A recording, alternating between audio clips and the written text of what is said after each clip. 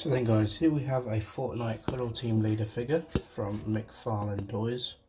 7-inch figures, and there's obviously different ones in the line, including new ones coming out. The lighting is awful in this room, and I've kind of got no choice but to film my fucking bed right now, because it's very loud in my house, as you can probably hear.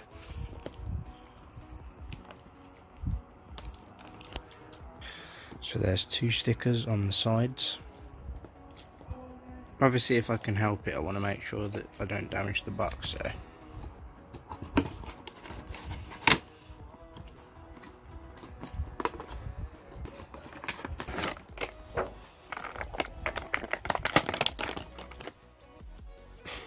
So here is the Scar L. I wouldn't like to say the Scar H because I'm not entirely sure on that, but lovely detail. I think they've done a really good job of this. And I do have the Dark Crusher, I think it's called. It's just the same version of this, but obviously it's not as bright. But this is the bright bomber version of the pickaxe. I think I'll stop doing that now. Here is the Cuddle team leader bow that goes on the back of her. Why is that pink? What do they go and do? Why? This is going to be a pain in the ass to get out. Fucking fat head is stuck in there. Oh, there we are. Welcome back to the second part of the video. It'll all be together, but I've had a little look at this figure today.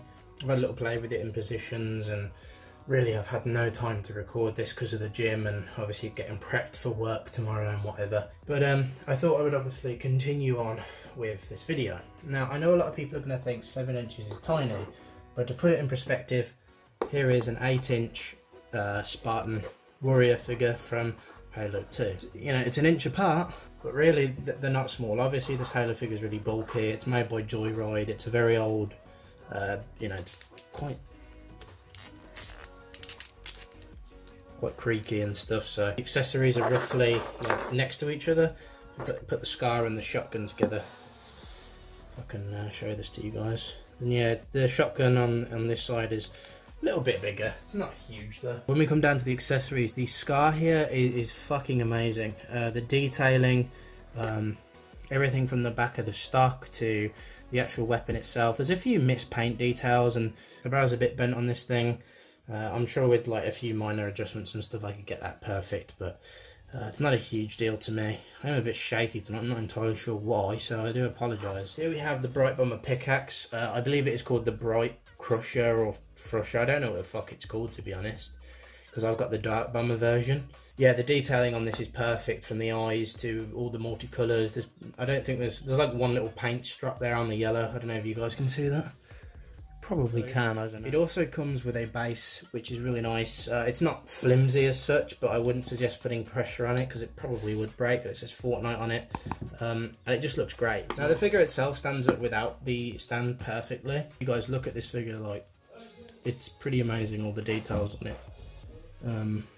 Even from like metallic kind of maroon pinky paint all the way through to the other details on this figure. It's just fucking outstanding. That's another accessory, by the way, the bow on the back. I don't really want to break it by getting it off, but because the ball peg is really broken on this thing.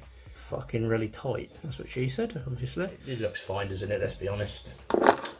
Butt detail is fantastic. For anybody wondering, oh, I really want a big ass figure. Yeah, I'm talking about the ass, not the figure being big.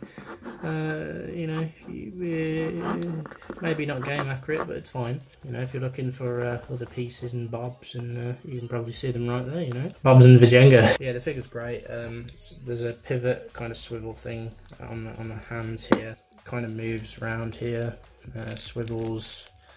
It's a double joint, so it moves upwards. There's a lot you can do with this figure, honestly. It's fucking crazy. Put this fucking gay pickaxe in her hand. So now she's ready to go and smash some gay prod. Sure. Recording in this location is fucking terrible. I wish I chose somewhere else for this. Yeah, let's put her in a pose for you guys. So I've tried to find a pretty badass pose I could get for her, where she's got like a pickaxe and the Scar in her hand. So if we put that towards you guys, you'll kind of see what it looks like. So let's have a look.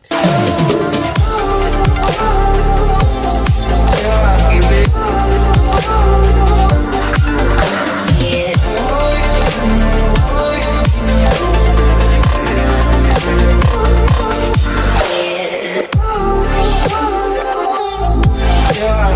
posability of this figure and just everything about it is just fantastic. I mean, this pose is sick, and I stripped this in like fuck knows how many minutes. As you can see, the ball joint kind of pops out a bit if you try and swivel it a bit too much, but I'm sure that'll be fine. You don't actually have to see that if you don't want. So yeah, I mean, it's fucking awesome. Really, really love this figure. So thank you guys for watching. See you guys soon, and peace.